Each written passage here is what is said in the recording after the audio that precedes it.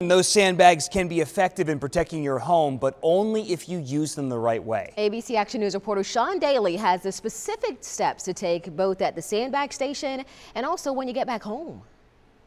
Hey guys, there's nothing wrong with being prepared. You should have sandbags around the house anyway. They do divert water away from your house, and this week, they'll give you some peace of mind. What's your gut telling you right now?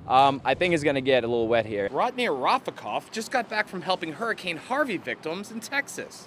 Now, he's helping himself, just in case, with sandbags for his house. But I think everybody needs to get prepared, and everybody needs to say a prayer and just look out for each other. Sandbag filling stations in Tampa have been packed. They're already out, and I've only been here for maybe 15-20 minutes. And when I came, there was a pile. But there's a sweet camaraderie and solid sandbag lessons. Do not fill your sandbags all the way. They're better loose when they can bend. Use the sand provided. Okay. Soil or dirt from your yard, not as effective.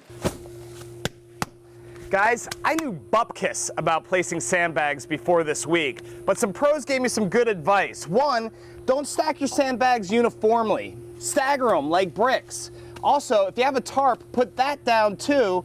And when you're stacking, try to cover the opened end. That should help you out. I have where you can get sandbags and all the tips about how to use them at abcactionnews.com.